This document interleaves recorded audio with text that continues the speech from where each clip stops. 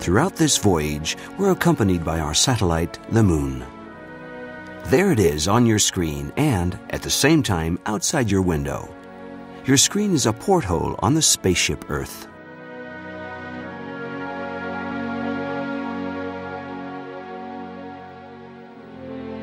The Moon takes nearly a month to circle the Earth.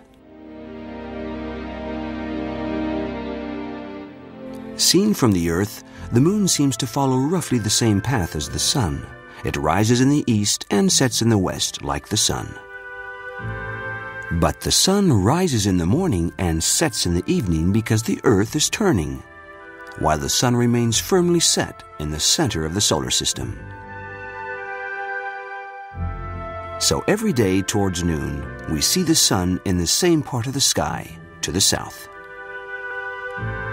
Things are different with the Moon. The Moon revolves slowly around the Earth, and each day it changes position. Tomorrow at the same time, you won't see it in the same place as today. It will be 2 hands' breadths to the left. As it progresses on its orbit, the Moon lines up with distant planets, allowing us to locate them in the sky. Saturn, for example, at the other end of the solar system. Here's the Moon, and here a hand's breadth to the left is Saturn.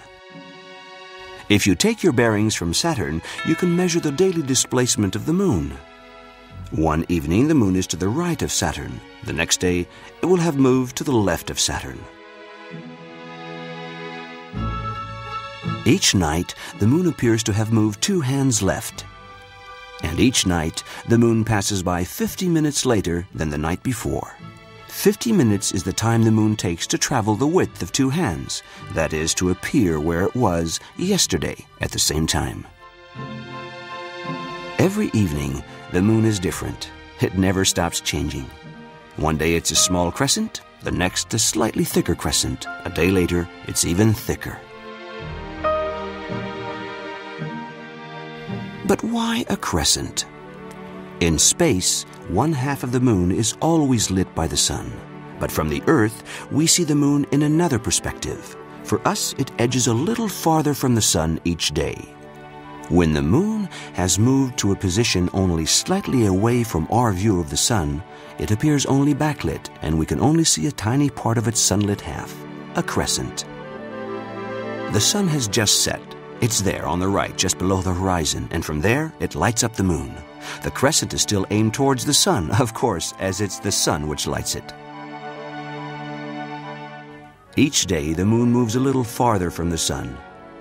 So each day from the Earth, we see a larger part of its lit half. A crescent which grows daily and which will become a half moon.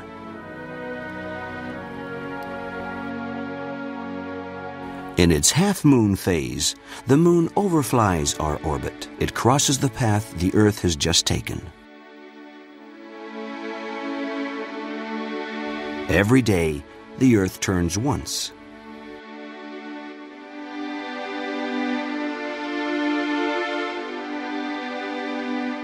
During this day, the Moon continues on its way, so we see it displaced to the left. It will reach yesterday's angle 50 minutes later. In crossing the Earth's orbit, the half-moon becomes a reference point which allows us to picture our own path. Normally, we can't really see where the Earth is going. But on the night of the half-moon, we can see where we've come from. Where you see the half-moon, that's where the Earth was 4 hours before. Look at your watch and look at the half-moon. Up there, at that point in the sky, is where you were 4 hours ago. And in 4 hours, the half-moon will have taken your place. It will be there where you're standing now. For once, as you look at the half-moon, you can imagine the invisible track that carries us once around the Sun every year.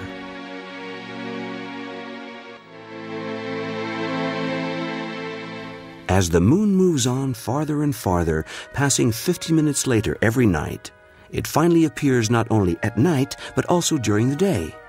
When it enters the second quarter of its orbit, it becomes so bright that it can be seen by day, in the afternoon in the southeast.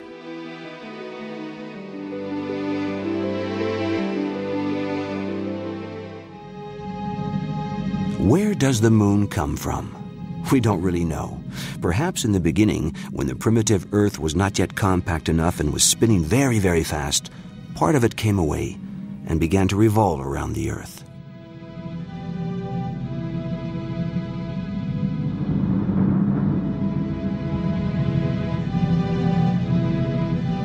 But perhaps the moon came from a distant part of the solar system. Passing too close to the Earth, it may have been captured by its pull and dragged into its orbit.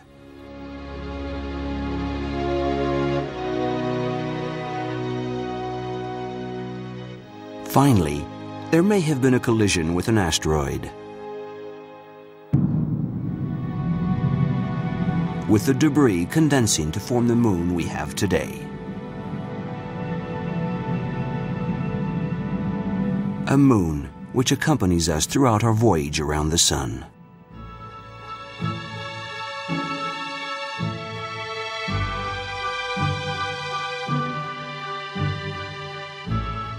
As we see the moon shift every evening, we can imagine its path around the Earth. We can imagine the space in which the moon moves around the Earth.